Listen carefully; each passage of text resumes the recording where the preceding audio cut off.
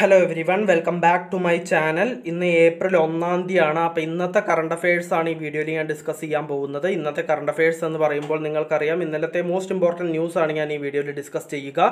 അപ്പോൾ competitive എക്സാംസിനൊക്കെ current affairs ഒരു important റോളാണ് പ്ലേ ചെയ്യുന്നത്. ആ കറണ്ട് അഫയേഴ്സ് സെക്ഷനിൽ നല്ല മാർക്ക് സ്കോർ ചെയ്യണമെങ്കിൽ നമ്മൾ റെഗുലറായിട്ട് കറണ്ട് അഫയേഴ്സ് പഠിക്കുകയും വേണം, അത് റിവൈസ് ചെയ്ത് പോവുകയും വേണം. അങ്ങനെ ചെയ്താൽ മാത്രമേ നമുക്ക് കറണ്ട് അഫയേഴ്സ് സെക്ഷനിലും മറ്റുള്ള സെക്ഷനിലൊക്കെ ഉള്ള പോലെ തന്നെ നല്ല മാർക്ക് സ്കോർ ചെയ്യാൻ സാധിക്കുകയുള്ളൂ.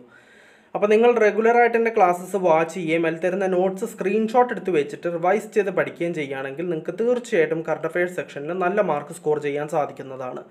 നല്ല മാർക്ക് എന്ന് ഞാൻ ഉദ്ദേശിക്കുന്നത് 90 to 95% മാർക്സ് ആണ്. അപ്പോൾ നമുക്ക് ഇന്നത്തെ കറണ്ട് അഫയേഴ്സ് സ്റ്റാർട്ട് ചെയ്യാം.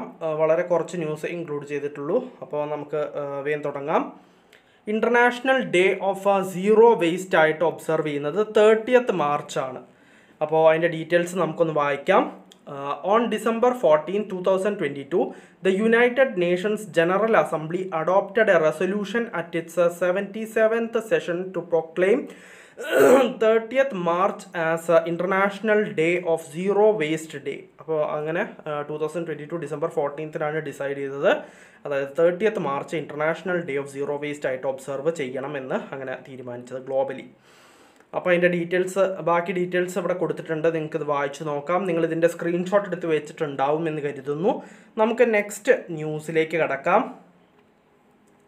Pankaj Dwivedi takes charge as the executive director at union bank of India.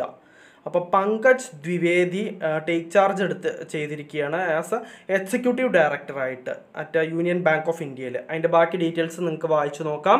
നിങ്ങളിതിൻ്റെ screenshot എടുത്ത് വെച്ചിട്ടുണ്ടാവും എന്ന് കരുതുന്നു. നമുക്ക് നെക്സ്റ്റ് ന്യൂസിലേക്ക് കടക്കാം.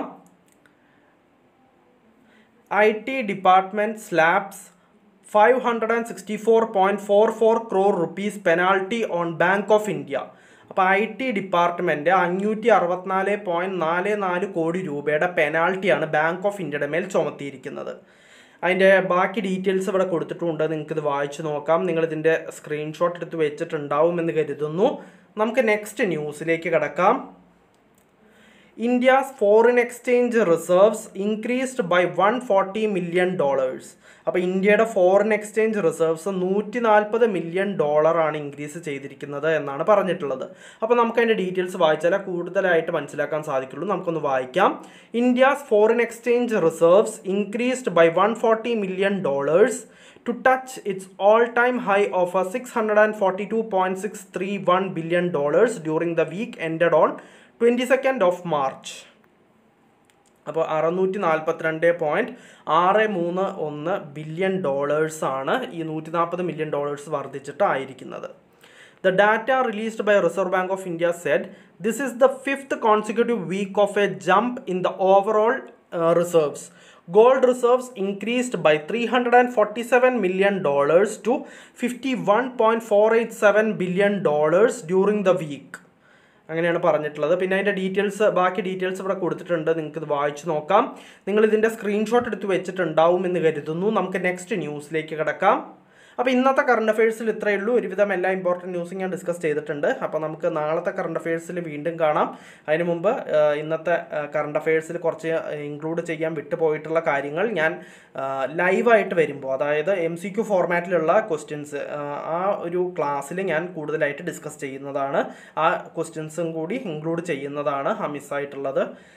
അപ്പോൾ നിങ്ങൾ ആ വീഡിയോയും കൂടി ഒന്ന് കാണുക. എന്നാൽ നിങ്ങൾക്ക് ഡെയിലി ബേസിസിൽ കറണ്ട് അഫയേഴ്സ് അപ്ഡേറ്റ് ചെയ്ത് പോകാനും സാധിക്കും. അതേപോലെ ഒരു ന്യൂസും മിസ്സാവുകയില്ല. ആ ക്ലാസ്സും കൂടി തീർച്ചയായിട്ടും നിങ്ങൾ കാണണം. അപ്പോൾ നമുക്ക് മറ്റൊരു ക്ലാസ്സിൽ വീണ്ടും കാണാം. അതായത് ഈ റെക്കോർഡഡ് വെർഷൻ ഇനി നാളെ ഉണ്ടാവുള്ളൂ. അപ്പോൾ നമുക്ക് മറ്റൊരു ലൈവ് സെഷനിൽ വീണ്ടും കാണാം. So by everyone.